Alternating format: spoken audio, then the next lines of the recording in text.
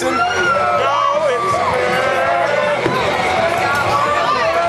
it's recording over here. Yeah, same.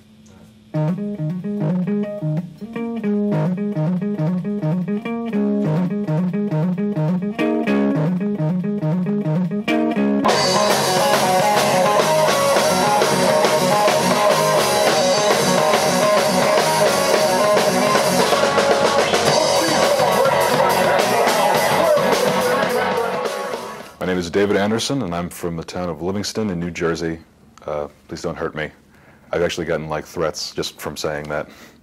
I have like two distinct memories growing up of music. One, I don't even remember what the music was, but my dad used to put on a bunch of just like Van Morrison or like he had like this big like 5-disc like CD player, and he had like I think like the Eric Clapton Crossroads CDs and like a bunch of Van Morrison records. And he used to just put those on.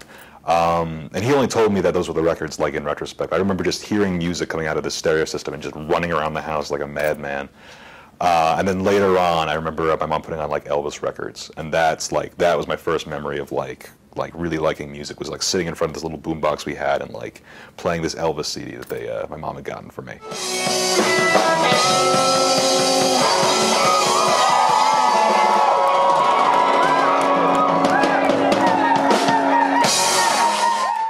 I currently just play guitar. I'm kind of just focusing on that. All freshman year I was playing guitar and I was singing in the school choir, but I haven't really sung like regularly in years now.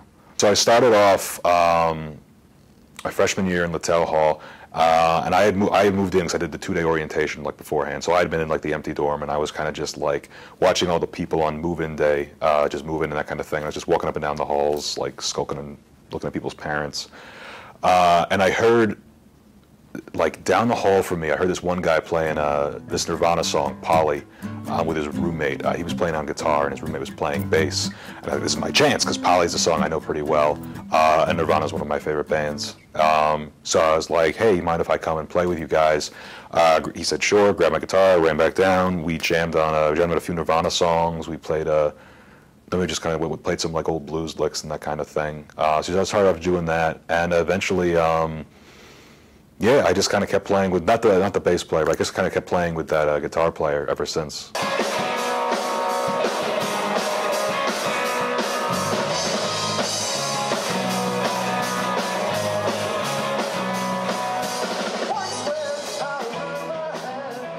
His name's Anthony Vasir, and he's now the other guitarist in Banderson.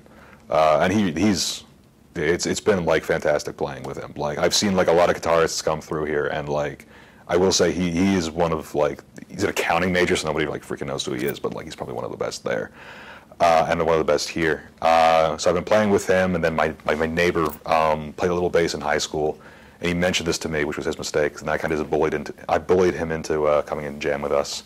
And eventually we found a drummer in the basement, in the first floor of Littell, bullied him into playing with us too. So yeah, just jamming and lots of harassment. That was how the band started. Jason Marshall!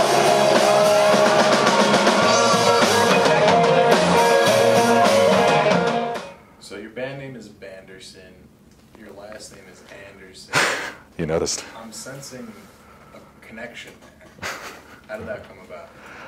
My girlfriend was mocking me because I was really excited when like we first, the four of us were first getting together to jam. It was me, Anthony, the guitarist mentioned before. Sam was my neighbor and the bass player, and Sean is the drummer in the basement. We had booked a rehearsal room for us, and we were all going down. I was really excited. Had like half an hour.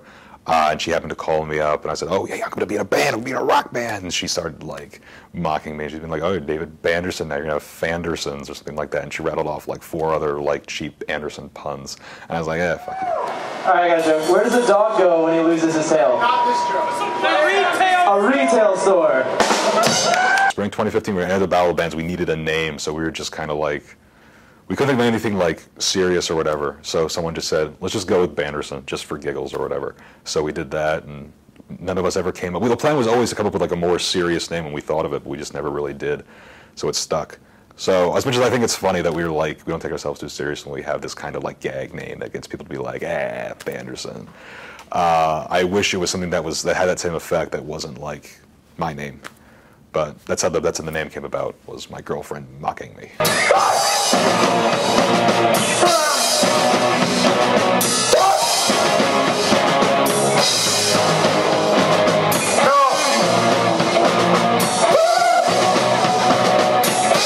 There have been times, like some songs I've written, I tried to like model after like an Allman Brothers song or something like that. Occasionally I try and model stuff after like Nirvana or like The Birthday Party is a band I'm really into right now. But when other people are like writing with us, like one of the other band members are trying to write, they're not trying to write. Like, they're not trying to sound like anybody. We're just trying to sound like this kind of ideal notion of what the song should be, if that makes any sense. I think Dwayne Allman had like a really good tone, and Dickie Betts. Those are two big names that I realized really trying to sound like freshman year of college and senior year of high school. And yeah, a lot of the time, early on, I was trying to sound like. Not really so much sound like Kurt Cobain, because Kurt Cobain didn't really take like, he wasn't really a good guitarist, but he was a good songwriter. So for a while I was trying to write songs like Kurt Cobain. Over the summer I was trying to learn a few Django Reinhardt songs. He's been a big influence on me, even before I really liked jazz. He was just kind of this kind of standalone jazz artist. He played with this little like quintet, he played this with like this quintet in like all the little clubs in France.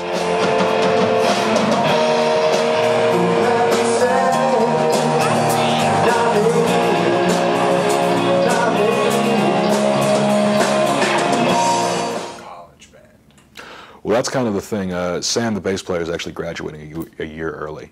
We're working on recording like a lot of the new stuff we've written like this year and like within the past few weeks. We're trying to get all that stuff recorded before he graduates. But yeah, really, it's a college band. I mean, like, we really love playing with each other, and we're certainly going to continue playing with each other once he graduates this semester. But we've talked about it, and like none of us have really want to like continue this past college. Certainly continue with music, but when Sam said he was going to graduate early, this is a pretty crass comparison. It's kind of like how Led Zeppelin broke up when Bonham died. Like, you can't really continue on with the name that like he helped build. That's kind of how we feel about it. Sam graduating, to keep continuing as Banderson, just wouldn't feel right. It would feel kind of sacrilegious. So our ultimate goal right now is to play O-Fest, do really well at O-Fest, and just to get all our music, just to get like the Banderson catalog recorded, just available. So we want to send this song out to all you guys right here. We've got a lot of friends in the crowd today, and this is our last set ever. Thanks for all the support and all the good times. You're all Bandersons. Bunch of dirty fenders. How about a shout out to my man Vasir over here? Sam's graduating, so we all wish him the best of luck in the world. Yeah, that's right. Everyone boo him. I promise things won't go well. I'll be back shortly. This is the last one, so yeah, here it is. Have some fun. Nowhere. Like, we were rehearsing last night, like after some time, it finally like hit me, like, oh yeah, like this is the last time we're gonna do this for like this purpose. So it kind of like it hits you out of nowhere. That like, yeah, this is it. I can picture myself crying, kind of drunk later, just like, Like,